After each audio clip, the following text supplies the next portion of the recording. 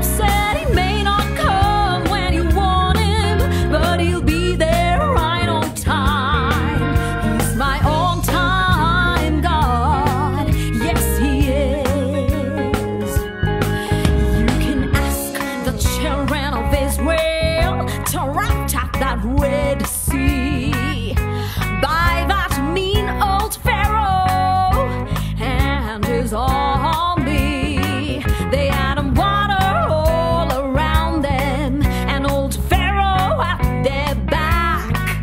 But from out of nowhere, God stepped in and made a highway just like that. So let me tell you, he's my on-time God. Oh yes, he is. Oh yes, my on-time God. Yes, he is. Job said he may not come when you want him, but he'll be there right on time. He's my on-time God. Yes, he is. You can ask Mary and Martha. Their brother Lazarus was sick in bed, and they said, Jesus, please come and heal him. But Jesus waited till he was dead, and they said, Lord, I don't understand it, why you've waited so long. Jesus said, Lazarus, come forth, and death let him go, and he just walked right out of the tomb. So let me tell you, he's my on-time God. Oh yeah, yes, he is. On-time God. Yes, he is. Job said he may not come when you want him, but he'll be there right on time. He's my on-time God. Yes, he is. He's on time. He's on time. He's on time. Oh yes, he's on time. When you need him, when you call him, when you look for him, my God is on time. He's an on-time God. Oh yes, he is. Oh, my on-time God. Yes, he is. Job said he may not come when you want him, but he'll be there right on time. He's my on-time God. He's my on-time God. He's my on-time God. Oh yeah, yes, he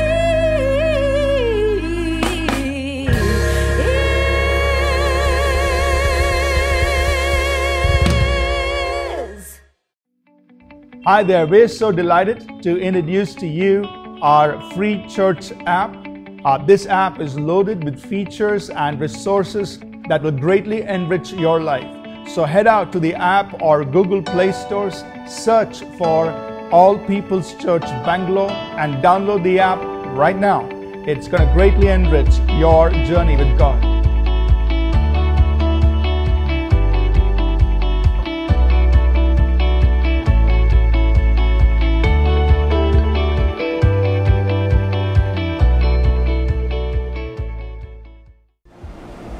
I will instruct you, I will teach you in the way that you should go. I will guide you with my eye. The steps of a good man are ordered by the Lord, and he delights in his way. Though he fall, he will not be utterly cast down, for the Lord upholds him. And then here's God's promise. He says he will be like a tree planted by the rivers of water that brings forth its fruit in its season. God's promised to prosper us. He's also promised to guide us, to give us wisdom, to give us the understanding that we need to succeed.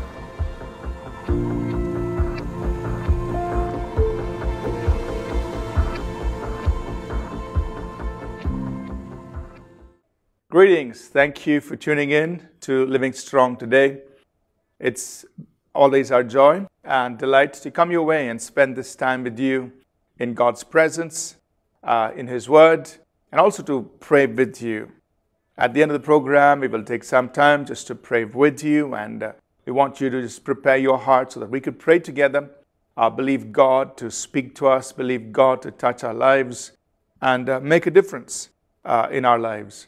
Before we get started, just want to mention that we have two new publications that are available. One that is called Gifts of the Holy Spirit, the other one called The Father's Love. These are available for free. You can go to our church website and our publications page and download these as well as several other publications, all available for free. Tell your friends about it so that many people can benefit from these publications and other resources that are available through our church website. So remember, make use of these resources so that you can be strengthened, get other people to also use these resources. Today we are going to begin a short series and yet a very important series called Receiving God's Guidance.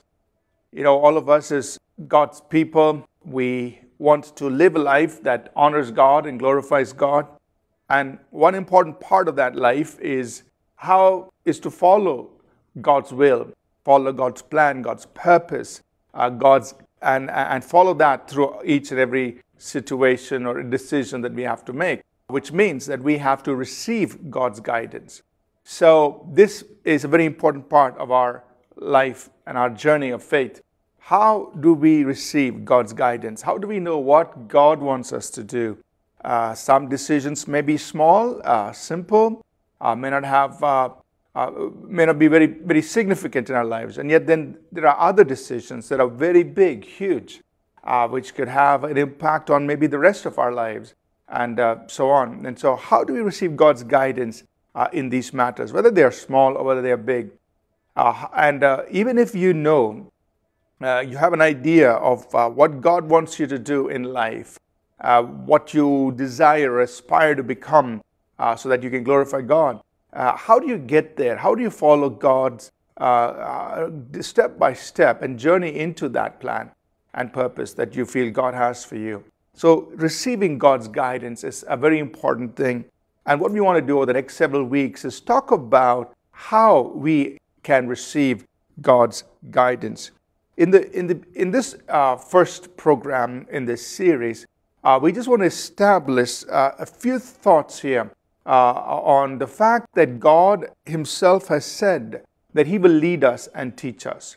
So God has offered help, if you want to put it that way, that He said, look, I will be there to guide you and teach you. And then we also want to talk a little bit about our side of the responsibility, our side of how to receive God's guidance as we just lay a foundation for what we will be talking about in the weeks to come. There are several scriptures in the Bible where God promises to guide us and lead us. And we will just reference a few. Psalm 32, verses 8 and 9, God says, I will instruct you and teach you in the way you should go. I will guide you with my eye.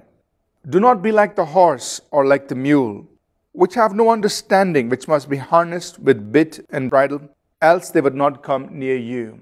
So what God is saying is this. He's saying, look, I will lead you, I will teach you in the way that you should go, and I will guide you with my watchful eye. But I want you, don't be like the horse or don't be like the donkey. The horse is full of energy, full of strength, and just tends to run ahead, go its own way because it's powerful. It's got, what it takes to move fast. The mule, on the other hand, is stubborn. It's unwilling to move. It just wants to stay where it is. So God says, don't be like either of these, either of these animals represent. But God has promised. He says, I will lead you. I will instruct you. I will teach you in the way that you should go. I will guide you with my eye. And that's a wonderful promise. That we can go back to God and say, God, this is what you promised, and I want that. I ask that you will do that for me personally. In Psalm 25, verse 12, the Bible says, who is the man that fears the Lord? Him shall He teach in the way He chooses. So for the person who reverences God, who fears God, the Bible says God will teach you in the way that you have to choose, in the choices you have to make, in the path that you have to go. He will guide you, in other words. Now we know Psalm 23, verse 3, David is looking at God as the great shepherd. And part of God shepherding our lives is that He also guides us. And so He says in verse 3, He leads me in the paths of righteousness for His name's sake. He leads us in the right paths. For His own name's sake, for the honor of His own name, He's willing to lead us in those paths. In Proverbs 3 verse 32, it says, His secret counsel is with the upright. Just think of it. God's secret counsel, His private instruction is with the upright. With those who live right before God, He says, look, my secret counsel is for you. I will secretly counsel you, tell you the secrets of my heart, tell you the right way to go, and so on. Now, while God has promised to guide us and lead us and teach us in the affairs and matters of life, what is our responsibility? I want to mention these three things when it comes to our responsibility of receiving God's guidance. First of all, there is the responsibility to seek, so seeking. Secondly, listening. And third, obeying. So you and I have to seek, we have to listen, we have to obey. And let's just elaborate on these three responsibilities from our part in receiving God's guidance. First of all, seek. We must be in a posture where we are inquiring of God. You know, if you're not seeking, then you're not going to find. Jesus put it very simply in Matthew chapter 7, verses 7 and 8. He says, and these are very familiar scriptures, He says, ask and it will be given you, seek and you will find. Knock and the door will be opened to you. And He says, everyone who asks receives, he who seeks finds, and to him who knocks it will be open. In other words, look, this is available for everyone, but you've got to seek in order to find. So if you want to discover God's will, you want to understand God's guidance, the first thing for us to do is to seek for it, is to search for it. And God always responds to us when we do that. That means when you go before God and say, God, I really want to know what is the right thing for me to do. I really want to know, God, what are you saying to me in this situation? God, what is your guidance? How do you want to guide me in this decision I have to make, or in this choice that I have to make, or in the path that I have to choose? If you and I are in that posture of seeking God, of inquiring of God, of asking Him and letting Him know that we really want to receive His guidance, you know, God will always guide us. He's promised to do it, but we must first seek Him. In Jeremiah 29, verses 12 and 13, God says to His people, then you will call upon me, go and pray to me, and I will listen to you, and you will seek me and find me when you search for me with all your heart. Now, God is not, trying to play hide and seek. He says, look, I'm hiding, try and find me where I am. That's not the point. It's not like God is hiding. Where can God hide? God is so big. He's so powerful. But the point here that He's getting across to us is, if you come after me, then you will get to know me. But if you're not interested, God's not going to force Himself into our lives and force His will or guidance upon us. We must go after that, and then He promises to make Himself available. But He wants us to do it with all our heart. That means say, God, I really want to do your will. I really want to know the way you want me to go. So we must do it with all our heart. And Jeremiah 33 verse 3, He says, call to me and I will answer you. I will show you great and mighty things that you do not know. That is, you call to me, I will show you. But we must do the first seeking. We must do the first calling, and He's promised to answer us. Now, there are many ways in which we can seek God. We can seek His guidance during the normal course of things. That means as you're going about your daily life and, make various decisions, inside you just pray, a simple prayer. God, what should I do now? God, what's the right thing here? God, what choice should I make here? That's your seeking His guidance in the normal things of life. You're just going about your daily work and you just say, God, what do I do here? God, I have to make a decision. Or God, I have to say something. God, I have to handle the situation.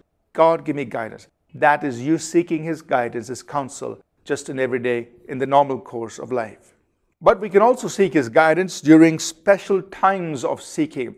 And this especially has to do with big, important decisions that you need to make, where you may set aside a day, or you may set aside an extended period of time. Some people may take a few days off and just go in a quiet place and say, God, I have this huge decision to make. I need to know your will. And so it is a special time of seeking where you're just shutting everything else off and you're seeking God in order to receive guidance from Him on a certain matter. And of course, guidance, God also gives us guidance during unexpected God moments. That means you're not really, intentionally seeking God, but God sets it up for you. Somebody comes and gives you a prophetic word, or you wake up in the morning and realize you've had a dream where God has been instructing you. So these are God moments, or a sudden door of opportunity opens up for you, and you say, God, I wasn't praying about this or asking you for an opportunity, but here there is an opportunity. God, is this you? Or somebody comes to you, and a divine contact comes into your life, and you're saying, God, what is this all about? So that's another thing that can happen as God gives His guidance to us. The second part is about listening. The listening part is me being attentive, we being attentive to God. In John chapter 10, the Lord Jesus, again, using the analogy of the shepherd and the sheep, He said this in John 10. I'll read verses 1 to 5 and verse 27. He says, most assuredly I say to you, he who does not enter the sheepfold by the door, but climbs up some other way, the same is a thief and a robber. But he who enters by the door is a shepherd of the sheep. To him the doorkeeper opens, and the sheep hear his voice. And he calls his own sheep by name and leads them out. And when he brings out his own sheep, he goes before them, and the sheep follow him, for they know his voice. Yet they will by no means follow a stranger, but will flee from him, for they do not know the voice of strangers. And then in verse 27 he says, my sheep hear my voice, and I know them, and they follow me. So repeatedly in this whole text here about Jesus being the shepherd and we His people being the sheep, one of the things that Jesus keeps repeating is, they know my voice, they hear my voice. Now, that hearing is a posture of listening. Your ears are in tune, your ears are attentive, your ears recognize the shepherd's voice, and you're listening for His voice, and you're following Him as He leads. So that listening is an important posture for you and me, if we are really going to receive God's guidance in our lives. And so in the weeks to come, we're going to talk about how do we listen? How do we recognize God when He's speaking to us? So God is speaking. The important thing is, are we listening? And are we listening in the right places and to the right voice? Because Jesus said they will not listen to the voice of a stranger. And unfortunately, sometimes us Christians, as believers, we are so desirous to hear from God, but the thing is, we end up listening to the wrong voices, or we end up going to the wrong places trying to listen to God's voice. But Jesus makes it very clear here that His sheep hear His voice, and they will follow Him, and they will not follow a stranger. The last part of our responsibility is to obey God. If God knows that we are going to obey Him, He's going to speak to us. But if He sees that we are stubborn, we're already set in our ways, we've already got our mind made up, there is no reason why God should speak. Of course, He may do it in order to keep us from our wrongdoing. But if we are so stubborn, then there's no point in God speaking to us. But when God realizes, when God sees that we are in a posture of obedience, we're ready to obey, then He's really going to speak to us. We must follow Him, we must obey Him with faith, with patience, as we step out and obey His voice. Now, sometimes obedience is not easy, because the way God would lead us would be contrary to our own desires. It could be contrary to our flesh and our soulish desires. And so obedience may not be easy in certain situations where we're asking for God's guidance. So, 3 important responsibilities for us. We must seek, we must listen, and we must obey.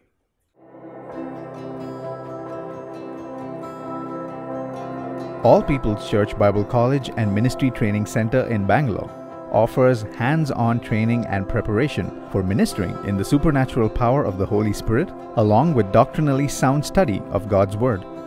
We believe in developing the whole person for ministry, emphasizing godly character that's deep-rooted in the Word, as well as showing powerful demonstrations of signs, wonders, and miracles.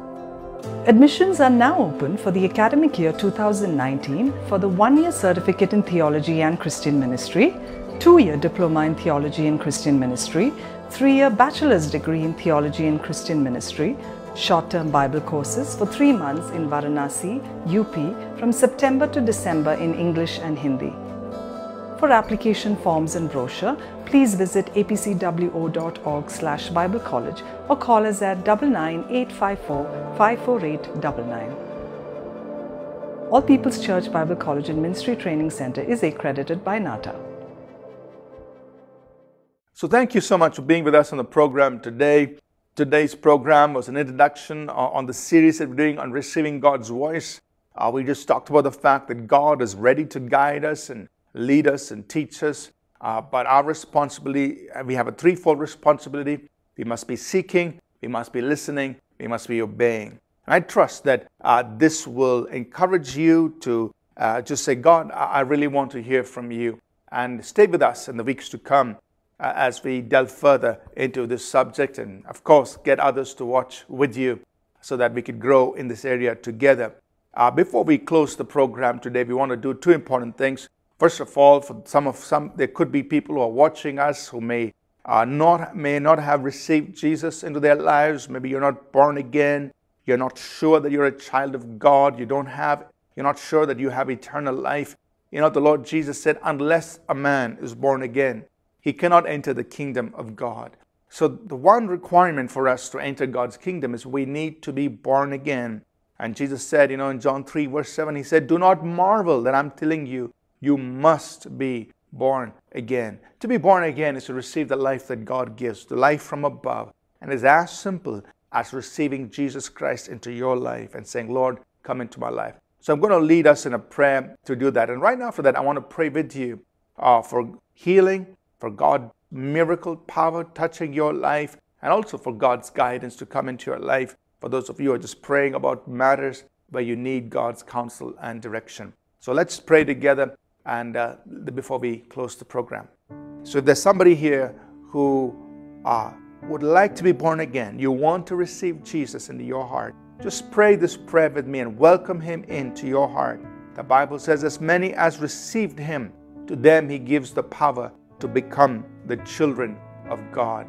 So if you receive Him, you become His child. Just pray this prayer with me. Lord Jesus, I recognize I'm a sinner. I believe you died for my sins on the cross. You were buried and you rose up again, and you're alive today. I welcome you into my life. Give me life from above. Make me your child and help me follow you the rest of my life. In Jesus' name, amen. Now let's just pray together. For those of you watching, you need God's touch upon your life to heal, to deliver, to work a miracle. I'm going to pray a simple prayer, but I believe God will move right where you are and meet your need. You lift up your need to God. Let's pray together. Father, I pray for those watching, those listening right now. By the authority of Jesus' name and by the power of the Holy Spirit, I break every yoke of sickness, disease, infirmity.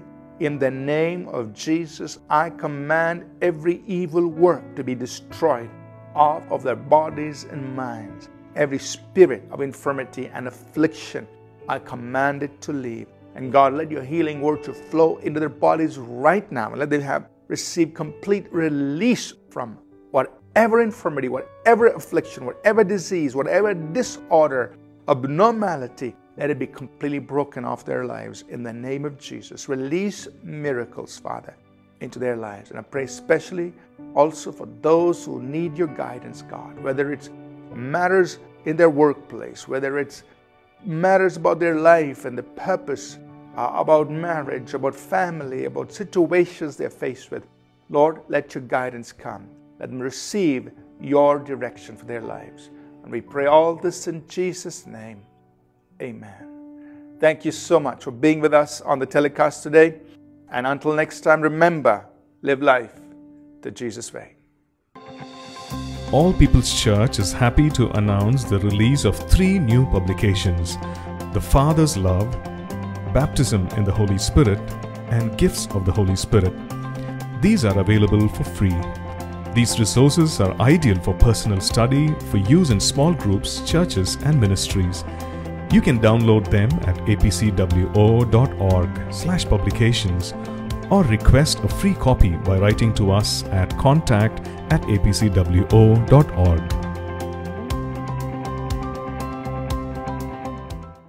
We are in a crucial time in history where the urgency to fulfill God's mandate of reaching souls and making disciples has never been greater and more urgent. For this, we're getting ready to scale up and build APC World Outreach and Equipping Center. This will serve as an equipping center and a missions base, using state-of-the-art technology to train, equip, release, and support ministers across our nation and across the globe. In phase 1 of this project, our goal is to acquire approximately 5 to 6 acres of land. That's the first step. In phase 2, we are going to set up our Bible college and a media center. In phase 3, we will be building our sanctuary where our church family can come together, be trained, equipped, nurtured, and cared for. To make this vision happen, we need your partnership. We know that this is going to take some amount of sacrifice, but remember, every investment you make today will reap great rewards for the kingdom of God in the near future. You can go to our church website, apcwo.org/Build to Impact page, and get information on how to make your contribution or make your pledge of what you will be able to give in the months to come. We look forward to your support and prayer. We want to thank you in advance for what you will do to see this vision happen. Together, let's build to impact.